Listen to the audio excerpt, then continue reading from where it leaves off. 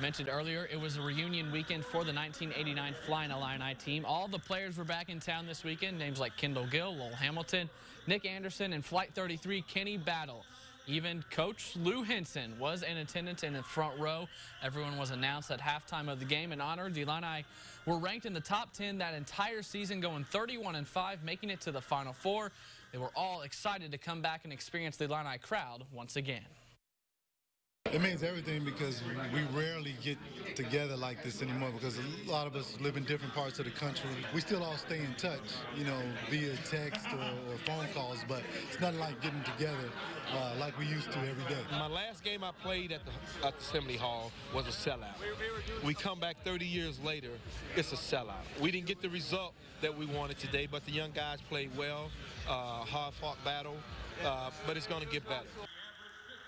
14 of the 15 players on that Flyin Illini team were from the state of Illinois.